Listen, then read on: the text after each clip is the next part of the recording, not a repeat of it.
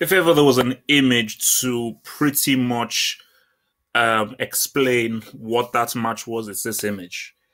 Frustration from Liverpool and for Man United. Keep your position, keep your shape. Let's go for the draw. I said this in the pre-preview that don't think this is going to be an exciting game. That Mourinho is going to go out for a draw. That if he's playing against a top six side, a top side away from home domestically, he goes for the draw. If they can win, fair enough, they can win, but he always goes for the draw. For Liverpool, second half they were the better team, most definitely. But this is the issue with Liverpool that they have. You don't have a striker. Because you look at what United's tactic was that we're going to sit down deep. We're not going to press. We're not going to give Liverpool the chance to go over the top. We're going to sit back deep. And then once it comes to an area, we then suffocate them.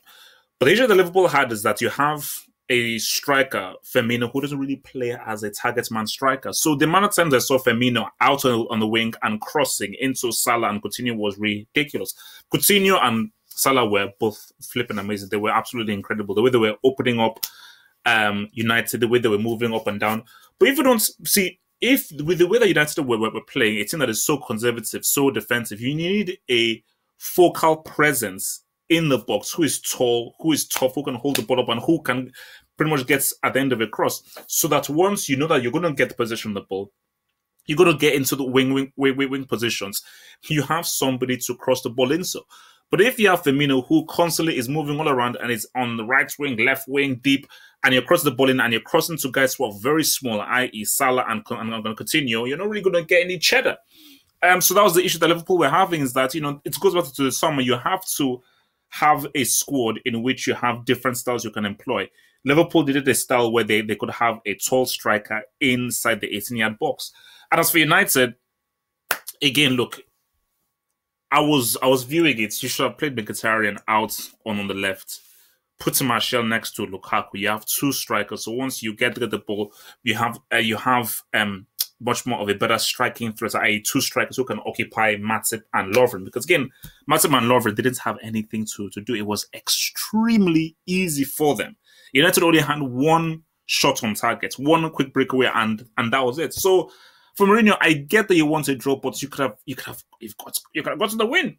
You could have got to the win if you're just readjusting your team. I think this was a game where Matt should have been brought in at halftime over Mkhitaryan, because I think they're missing a creative player.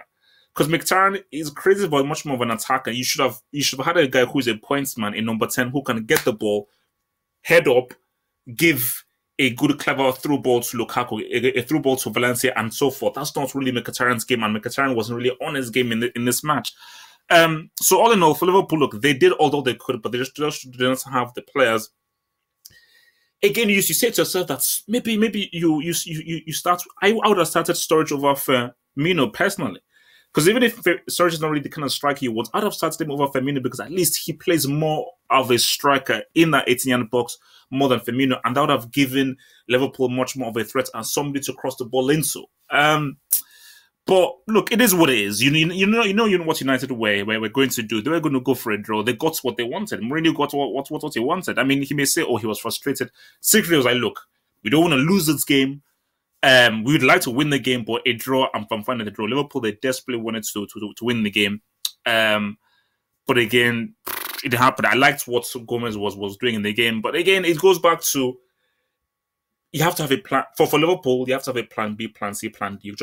They are too one-dimensional in what they have, And if you do not have a plan B or a plan C, you're not going to be able to break down a team like United, who will not give you space and who will sit down deep, because you need a different approach to break them down. And for United, man, is it too offensive to play Martial and Lukaku up front?